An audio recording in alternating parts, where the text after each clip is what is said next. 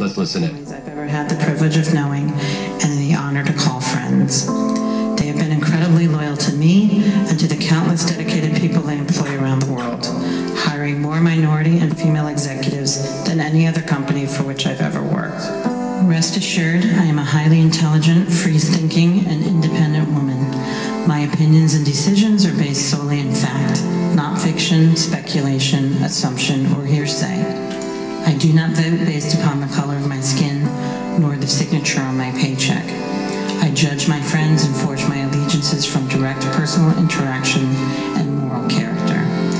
That said, there is no higher barometer by which to measure oneself than the one continually set by this family and their spouses. The Trump family has stood by me through immensely difficult times without hesitation or concern for their own reputation by association. They continue to trust me with every aspect of their lives and the lives of their families. They invite me into their homes and welcome me at their family gatherings. For the past 6 years, I have held an executive position as it pertains to the distribution of their charitable funds, and they have charged me to identify worthy and altruistic missions. I could not be more humbled. This is the Trump family that I know. There is a movement sweeping this brave nation, and I am honored to have a front row seat to it on a daily basis. This country has spoken. My boss has justly earned the Republican nomination and broken voter registration records in countless states across America. This cannot be denied. He has brought this party together by drawing more Democrats, more independents, and more first-time voters into the GOP fold, and has earned more Republican votes than any other presidential candidate in modern history. That must be respected. To the skeptics who will undoubtedly claim that I'm doing this at the behest of the Trump family or with the promise of reward, I deliberately chose not to seek their approval nor counsel in advance of this video for fear that they would be more concerned for me and its potential viral ramifications than they would be for themselves, and the fact that quite simply, this is the right thing to do. For me, it was an easy decision, just as voting for my boss, Donald J. Trump, should be an easy decision for you. God bless this family, God bless the voters, and God bless the United States of America.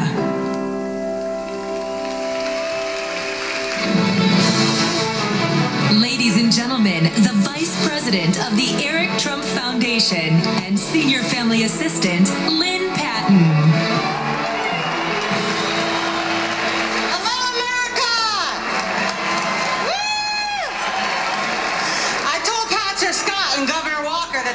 Tough acts to follow, but you know what, I'm gonna give it a shot.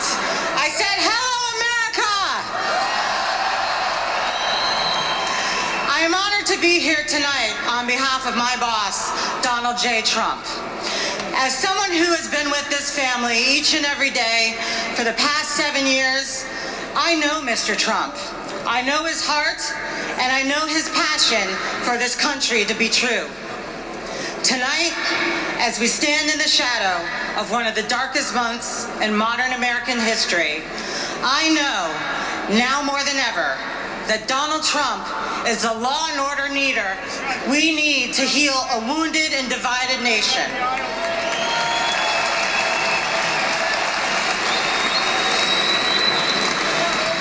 We all watched, horrified and helpless, as a radical Islamic terrorist targeted members of the LGBTQ community in Orlando.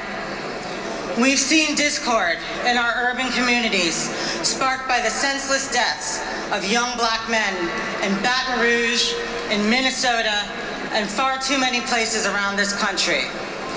We watched in horror as our nation's finest were gunned down in Dallas and Baton Rouge as they sought to protect the very people protesting them.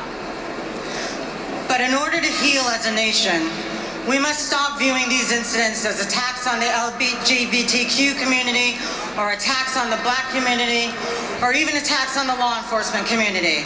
They are attacks on America. They are attacks on our values. They are attacks on the very foundation of civil society.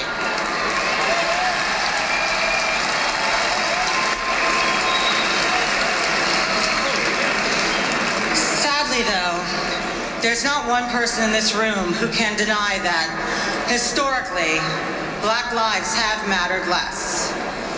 My life mattered less. And whether we like it or not, there are people out there who still believe this to be true. But tonight, as a minority myself, I personally pledge to you that Donald Trump knows that your life matters, he knows that my life matters, he knows that LGBTQ lives matter, he knows that veterans' lives matter, and he knows that blue lives matter.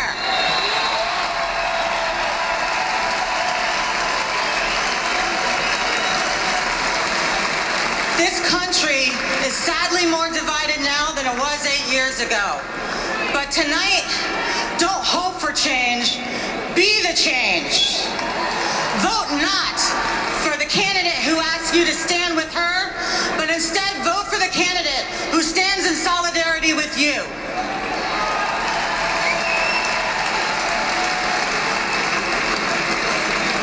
The Bible tells us that you can judge a tree by the fruit it bears.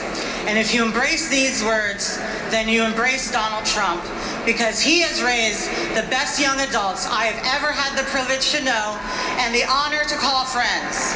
They were raised to be respectful of all ages, all races, and all religions. Eric, Dawn, and Ivanka, I love you like the siblings I never had.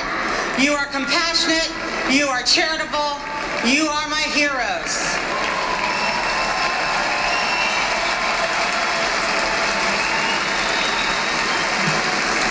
I believe in the opportunity of America because I have seen it firsthand.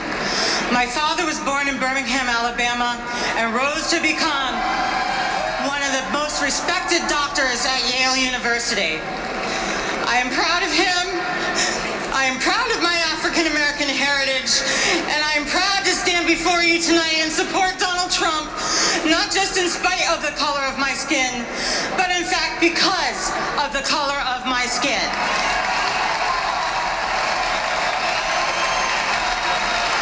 God bless this country, God bless this family, and God